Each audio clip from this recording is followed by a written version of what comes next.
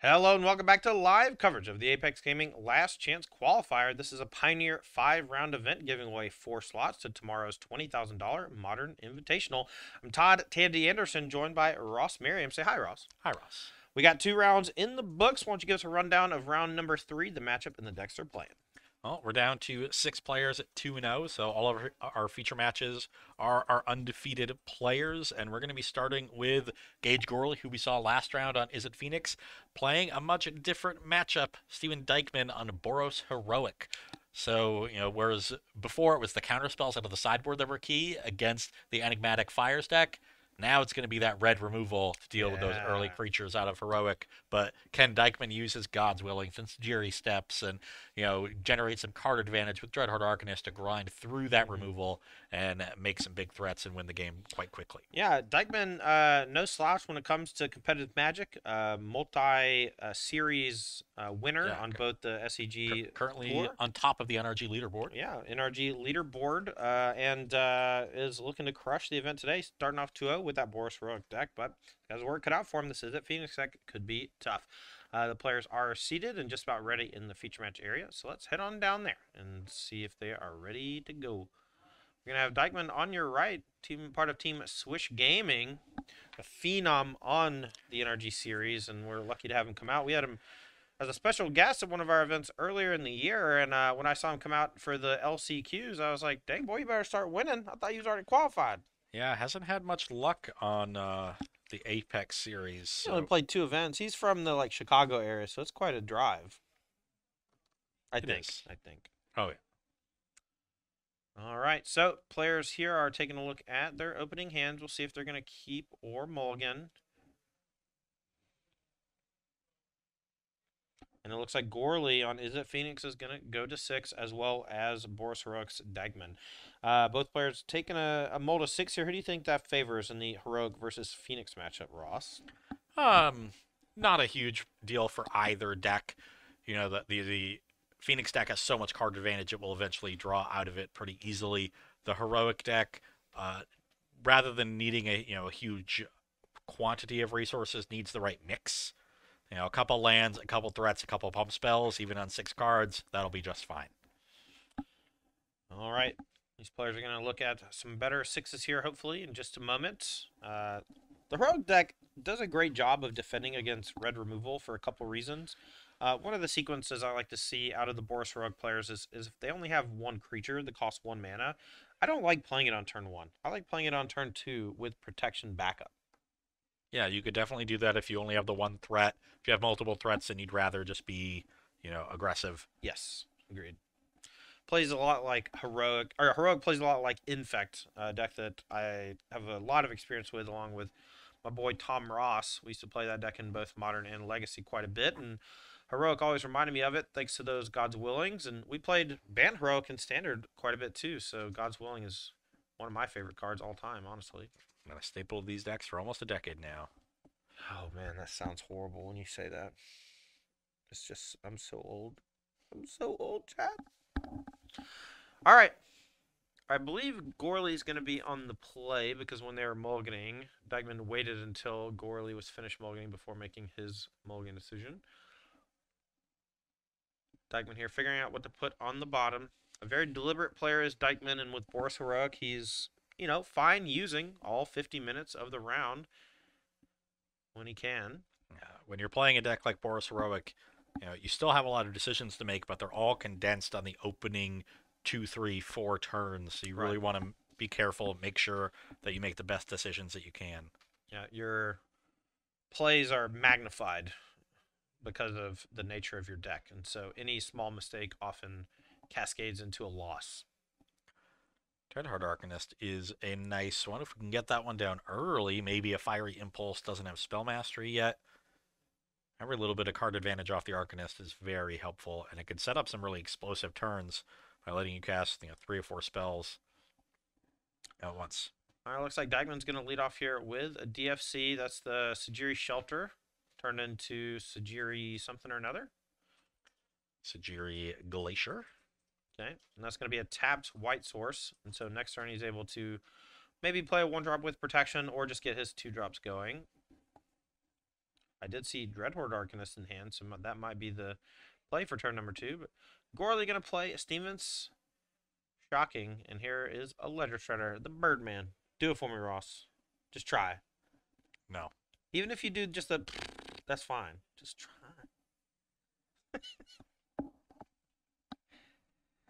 Okay, gonna go back Dykeman's way. See what kind of threat he can play. The Arcanist is obviously your best source of card advantage, but it applies the least amount of pressure. And we know the Izzet Phoenix deck has so much card advantage, it will eventually overwhelm you. So does Dykeman want to play that grindy game, or does he want to be more aggressive? All right, Dykeman here. Contemplating his options. Gonna start for red mana. Maybe this is Monastery Swiss Spear. No, I'm gonna pay 2. We're going to pay 1. I'm gonna sit here and wait. And then when he plays the thing, I'm gonna say what it is. How about that? And then you can tell me about all the stuff. Here's a Swiss Spear. What does that mean, Ross? Here's an attack. Means he probably has something like Defiant Strike here. Yep. Though that would then allow the Ledger Shredder to connive. Yeah, I would have blocked. All right, moving on to turn number 3. Gage Gorley has some interaction in hand. Looks like Fire Impulse, but we're going to start with Opt. There is white mana at the ready for Dykeman, so if he has God's Willing, he can use that to protect his Monastery Swiss Spear from the Spell Mastery Fire Impulse. Finds a land. All right, and we're going to go for that Fire Impulse, and it looks like we have a Spell Pierce at the ready. Dykeman now thinking about whether or not he wants to interact. I'm going to let the connive happen first. Gorley already has Spell Mastery wrapped up, so... Is there a God's Willing, and does Dykeman even want to protect a Monastery Swift Spear? Yeah, that's a great question. My guess is no, it's not that useful. I mean, all your other creatures are way more important, I think, especially in this matchup. Impulse resolves, Ledger Shredder grows, attack for 2. Gage Gorley is now the beatdown. Secretly, he always was. Gotta end the game. Going back Dykeman's way. See what he wants to do this turn. I don't know if he has another land. I guess I just never seen this land before. Maybe it's a plains, maybe it's a mountain, maybe it's a battlefield forge. Maybe it's a sacred foundry. Maybe it's a blood moon. I'm gonna guess it's a mountain. Yeah, it's battlefield forge. I know it's battlefield. No, there's no mountains in the deck. Yeah, it's battlefield forge, but you would never guess that. It's a Dreadhorde Arcanist with white mana up. We're gonna pass it back to Gorley's way. See if he has the answer for the Dreadhorde Arcanist. We know he has Spell Pierce. Here's a thing in the ice. This one is very tough for Dykeman to beat without one of those one-cost Reckless Rages to kill it. Yeah, it doesn't have one as of yet, and it does not take many turns to transform Thing in the Ice, especially now that the density of 1-mana spells in the deck is even higher post-Sleight of Hand. Look at it, Ross. Look at it. It says golf sucks now and has always sucked. Imagine that's on a Magic the Gathering card. Welcome to 2023. And where the title of the card always is at the bottom. Yep. Yes. As well as the colors.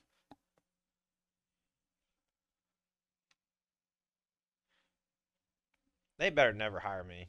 I'm going to cause so much chaos if they ever hire me. Become ungovernable is what they say. All right, we find Reckless Rage. That's a pretty big pickup here for Dykeman. That's why he's on top of the leaderboard of the NRG. He finds the cards when he needs them. We'll see how he wants to sequence this turn. It's a very important turn, perhaps the most important turn of the whole game. Maybe thinking about trying to throw away the Dreadhorde Arcanist and cast the Reckless Rage twice this turn, in which case you'd want to hit the Shredder first. Right. We know that there's a Spell Pierce in Gorley's hand, so you could potentially get the second Reckless Rage Spell Pierce, and that would be a disaster. Well, the second one doesn't cost mana from the graveyard off Arcanist. Oh, so true. I feel like we can play around that. We also have another horrific looking Battlefield Forge we can play to help play around that Spell Pierce. Yep, just the worst Battlefield Forge I've ever seen in my life. I don't get the art and I don't get the quote. You know, I guess that's the definition of not for me, and that's fine. Can be It's for not somebody. fine. Can be for somebody else. It's not fine. All right, double Reckless Rage seems like a reasonable play here. It does kill the Dreadhorde Arcanist off. We can maybe give our Dreadhorde Arcanist protection from red after we choose targets with it if we have God's Willing.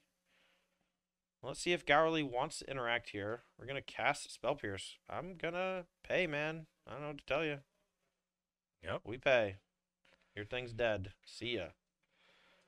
Okay, now we know the shields are down. We can go Battlefield Forge. We can go God's Willing my thing after... Sorry, we can go attack, Reckless Rage, targeting, Thing in the Ice, and the Dreadhorde Arcanist. We can give Dreadhorde Arcanist protection from red so it doesn't take the 2 damage the second time.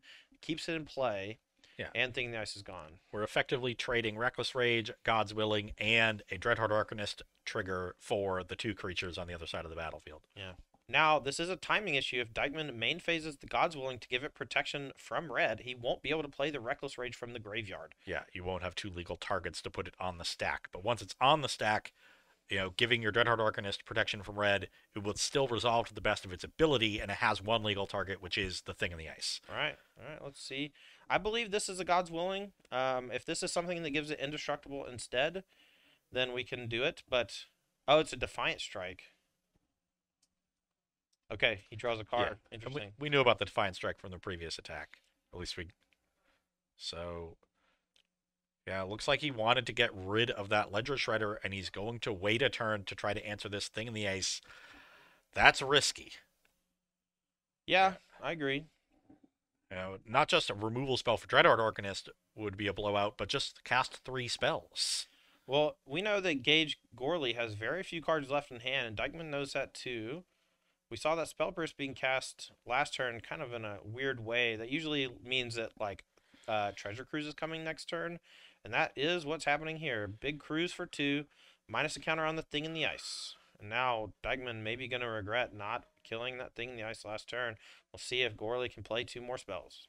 I think it was 2 lands and a spell. I think it was a Spell Pierce, which is awkward AF. Yeah, not great. Though, if we have any other Spell Pierce just to transform, the 7/8 would be quite good.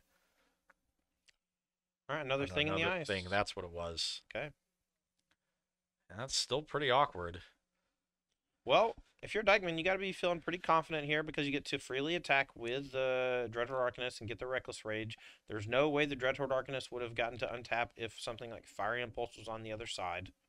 The only thing you really have to be afraid of is another Spell Pierce, and you don't really have to be afraid. You just have to be cognizant and play around it the best you can.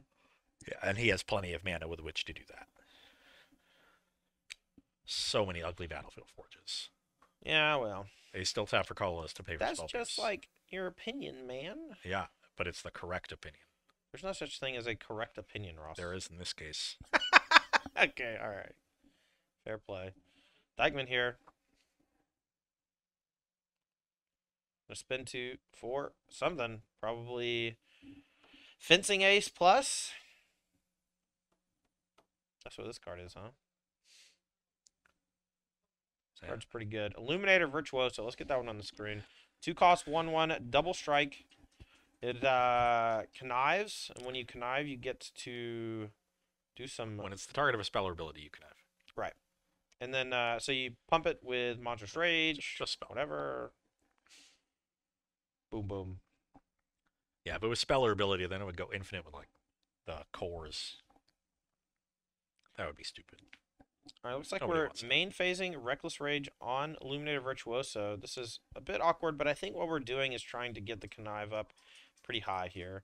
We're going to play Spell Pierce on the Monstrous Rage. I think that Dykeman is pretty happy about that, but we still get the connive. I think Spell Pierce is just resolving, and that's fine. Can pitch one of these poopy lands, and then we get to attack with the Arcanist and Reckless Rage, the Thing in the Ice that's on 1 counter. Right. Yeah, Dykeman's trying to end this game before the second Thing in the Ice transforms. So went for an aggressive line, got by the second Spell Pierce, but a difficult card to play around.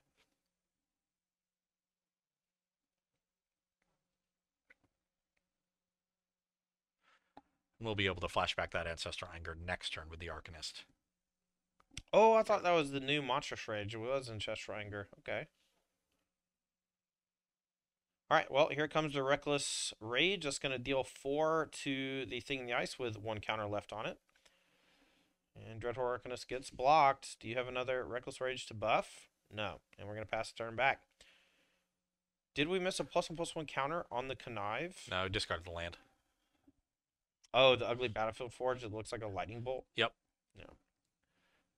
I'm sorry, it looks like a lightning bolt striking a flag on a golf course. Right. I think the hand for Gorley is Spire Bluff Canal and Fiery Impulse here. So yeah, picking up both creatures, seeing which one he wants to target.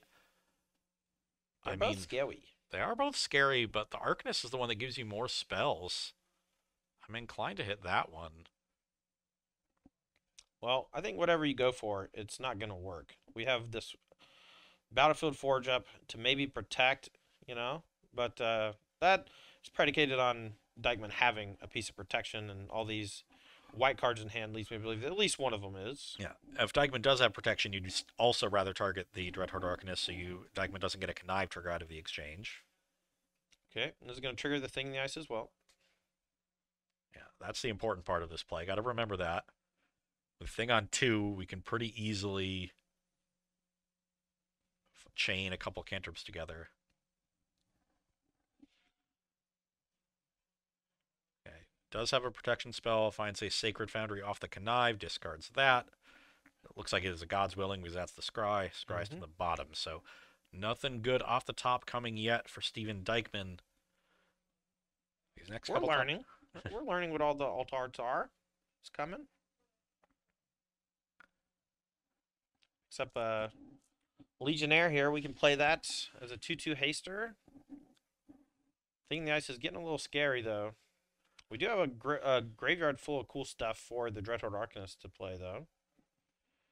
Is there another God's Willing here, maybe, to just force the Virtuoso through? I think we're starting with Defiant Strike. Okay. Not 100%. But yeah, that's perfectly fine. Connive happens. Ugh, another land.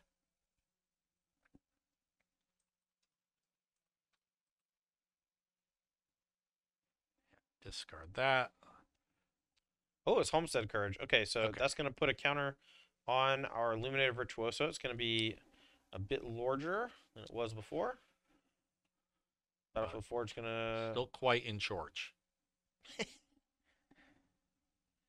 All right, and I believe this is Defiant Strike. We're going to target, and we're going to draw a card and Connive.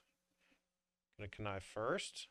Finds a favored Hoplite, so we'll discard one of these creatures. Virtuoso will get a counter.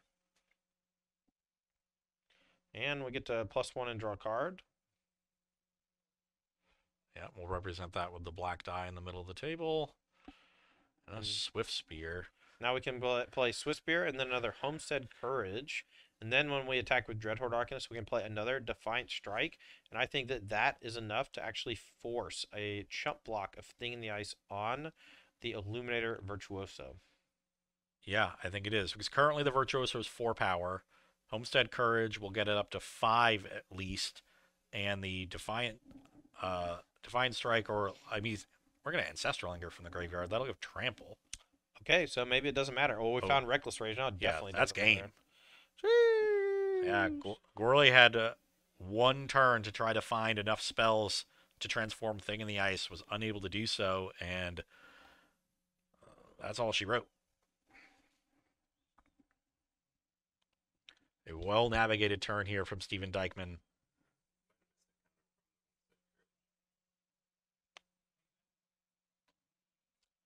Well, I don't think it's going to matter. So, Reckless Rage is going to kill the Thing in the Ice. We're going to discard a land, and now we get to attack. This is 3, 4, 5, that's 10. This is already 11. 11. Any pump spell on either creature. Well, we want to put it on the double strike. 11 is a little short. Oh, yeah, I was looking at Dykeman's life total of 12, so yeah. All right, well, this should do it. As long as we discard a spell, and I believe we have a spell in hand. Yeah, we still have that 10th District Legionnaire, so That'll do it. All right, 14. game one goes to Steven Dykman on Boros Heroic. Impressive stuff there. And Izzet Phoenix now on the back foot.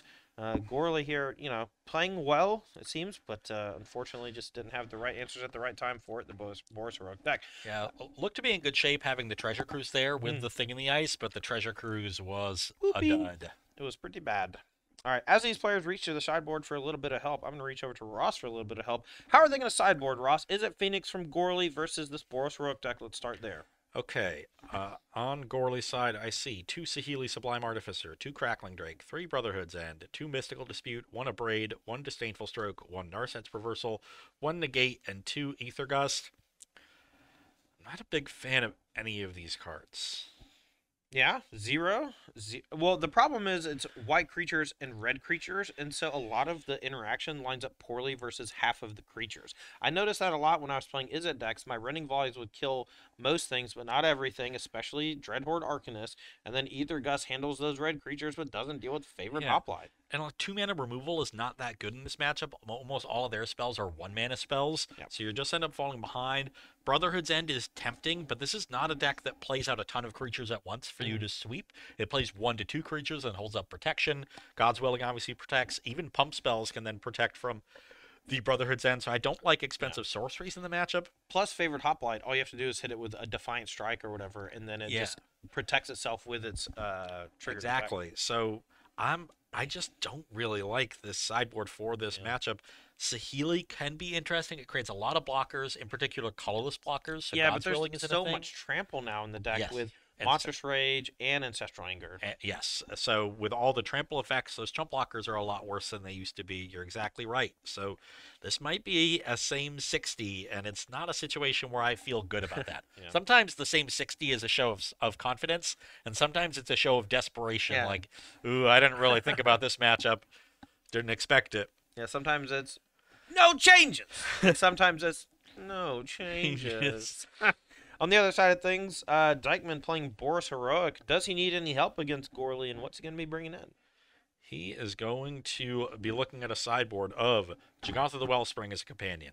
That'll stay in the sideboard. 2 Rydane, God of the Worthy, 2 Destroy Evil, 2 Flowstone Infusion, 2 Loren's Escape, 2 Rending Volley, 3 Showdown of the Scalds, and 1 Rest in Peace. So several good options. I love the 1 Rest in Peace. It looks a little weird, but it's not a card you ever want to draw multiples of. Right. So it's just there as a high roll kind of card. If you wanted more card advantage in the matchup, Showdown of the Scalds is excellent. And then you have some good answers to Thing in the Ice in particular. You can bring in Rending Volley or Destroy Evil, depending upon which one you think has more utility against the rest of the threats in the deck. Probably Rending Volley in case you're expecting Crackling Drake. Well, you also know there's Thing in the Ice and Ledger Shredder, and both of these things, like, you don't know what the numbers are on them, and both of them are quite strong against you. Yeah. And then the Loren's Escapes, just bringing in more protection against the heavier removal spell deck, also makes a lot of sense. Maybe you trim on Defiant Strikes, Right. and you get some more protection in your deck. So a lot of good options for Dykman, depending upon how he wants to approach the matchup.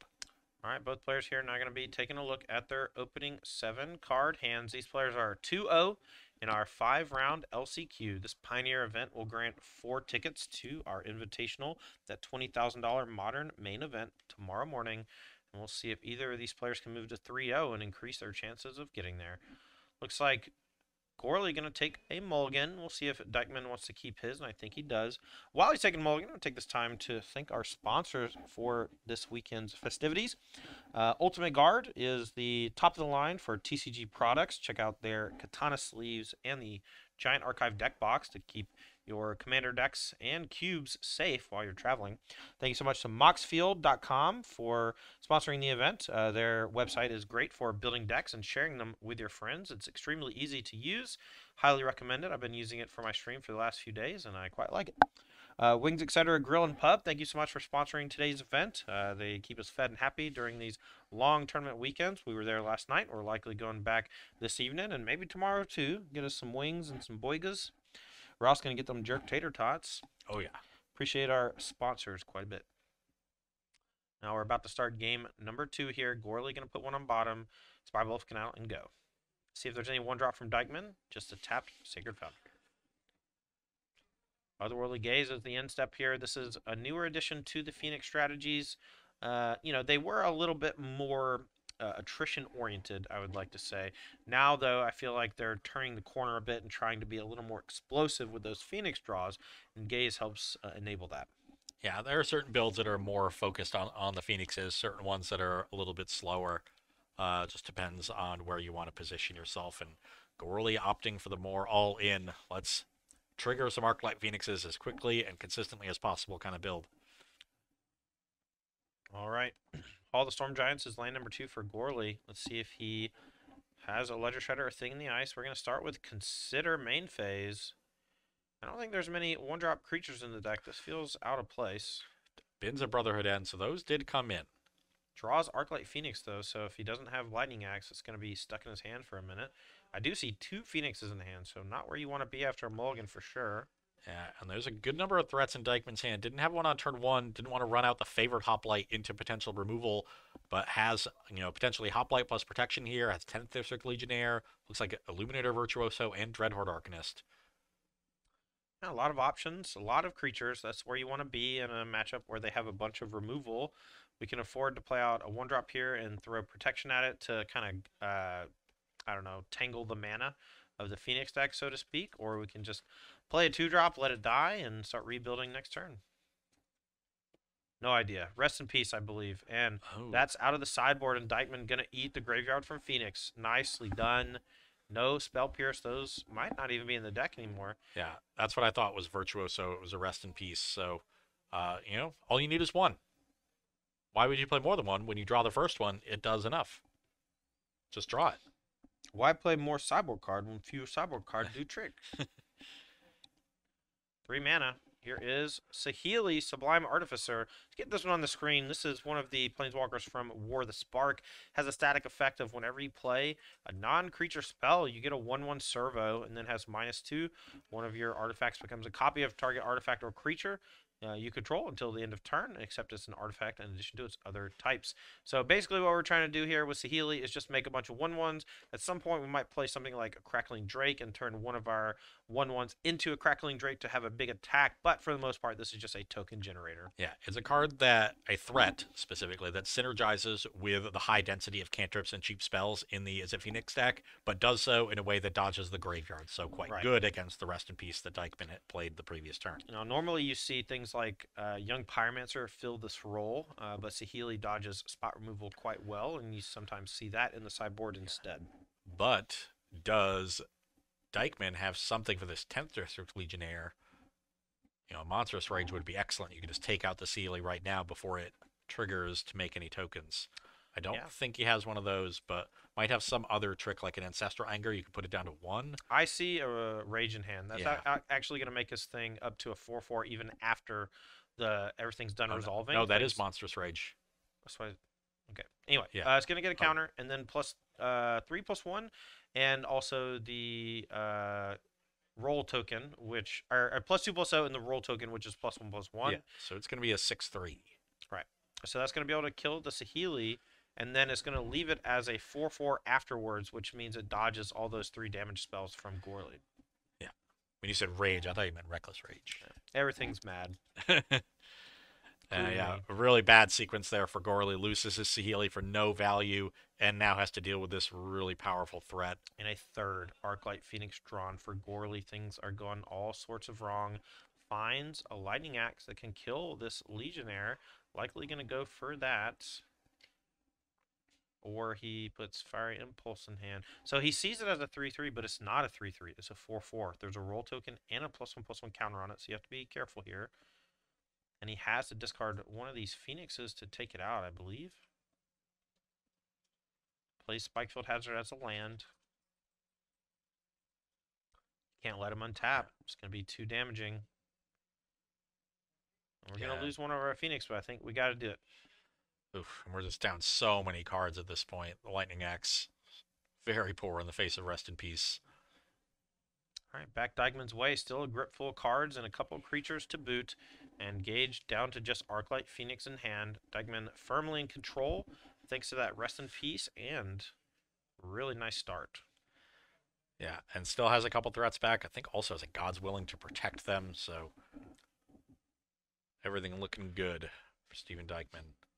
turns its graveyard sideways because there was no graveyard there to begin with. It's all exiled. Doesn't matter. Yeah, Dreadhorde Arcanist, not really a threat at this point.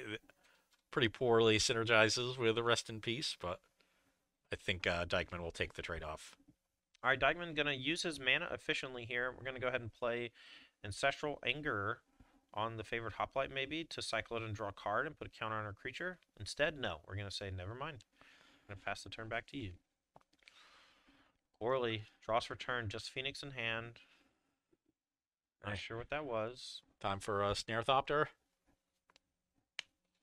Does Snare Thopter have haste? Yeah. Nice. Does Snare Thopter come back from the graveyard when you play 3 instants or sorceries? It does if you cheat. It does if it's Arclight Phoenix instead. All right, what we got? Here's the Phoenix. Do we get aggressive or do we play it back on D? If it blocks, it does go to the exile zone, so we're going to hit him. Bang, bang. Let's get him. 3 upstairs. Dykeman, going to go back your way. Let's see what you can do damage-wise. Finds another Monstrous Rage. This is a lot of potential damage and could grow that favorite Hoplite out of range of being challenged via burn spells. Yeah, so if we have Rage plus Anger, that'll be an 8-point attack. All right. Start off with that Ancestral Anger. We're going to +1/+1 counter. It also gets +1 strength from the natural buff. It does count stuff in the graveyard afterwards, but the graveyard is gone. Still gives +1/+0 though. Yeah. It's going to be a 7-point attack this turn. I think he has another piece of protection too. It might be a Defiant Strike that he's using as a pseudo God's Willing in the face of red removal. All right, here is the Monstrous Rage. It's going to be a big buff. Yeah, +3 for the turn. Has base power 1, 2 counters, and the roll token. So it's a 4-power creature, and then +3 temporarily. So this is 7, and then we've got at least 4 for the next turns. Plus the God's Willing back. Everything going according to plan for Steven Dykeman. Yeah, normally the Phoenix is great at playing defense here, blocking, and then you play some card draw and bring it back. But that Rest in Peace sitting on the table means that that is no longer an option. And so Gage Gorley's options are being strangled here. It's 3 mana. We're going to play another Saheeli Sublime Artificer. This is a pretty good top deck, considering the Monstrous Rage has already been cast. Is it the roll token that grants the trample?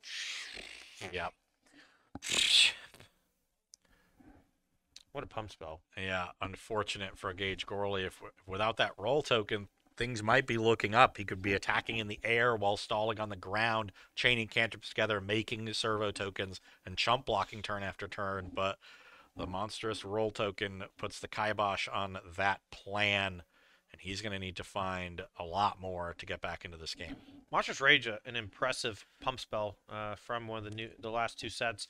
It's specifically great with the heroic creatures or things that just like get bigger when you target them, like I was gonna say Fencing Ace, but I know it's not Fencing Ace. It's the Illuminator Virtuoso. Yeah, Illuminator Virtuoso gets a monstrous buff, pun intended.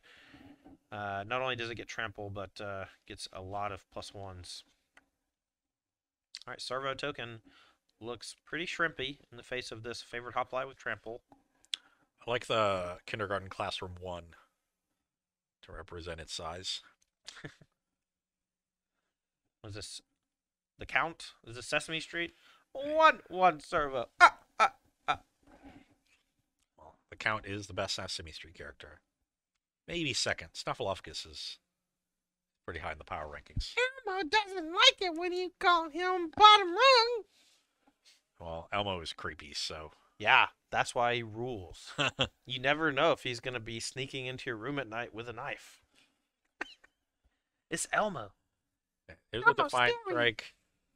So that's going to give enough trample damage to kill the Saheeli. So, and then now here's a Virtuoso, and I think we still have the protection spell. No other tricks for Steven Dykeman, but I'm not sure if he needs any at this point. Yeah, I don't know. I don't think so either. Here's Ledger Shredder.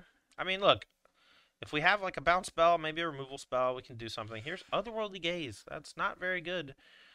in conjunction with that recipes on the other side of the table. But we're going to get the stack, the top of our deck a little bit. Find Picklock Prankster. Prankster is not good in the face of Rest in Peace either. I think it might be. I think it looks at the top 4 and then you pick one and then the rest go to the graveyard, or it lets you pick from among the cards that are milled. And even if it's an exile, unless it says like, so there are some cards that like mill X number and then say grab one from the graveyard, but Prankster is one of the cards that pulls from only the cards that are milled. Oh, it does say from among the milled cards. Yeah, and I think you can technically get it. Yeah. I knew it milled, so I assumed it was returning from the graveyard, but no, it just says put one of the milled cards into your hand. So yeah, it should be able to go from exile into your hand. That's a weird templating. All right, attack with a Phoenix. We got to get aggressive because we're not blocking that well. Ledger Shredder back on defense against the Virtuoso, but we know that that thing can get big in a hurry. Dagman's hand doesn't look that great, though. We have 2 more creatures, but we're going to start off here. I believe this is a Defiant Strike. Okay, so we never had a protection spell. These were just Defiant Strikes. Well, they're protection with Favorite Hoplite. True. All right, we're going to discard and Connive.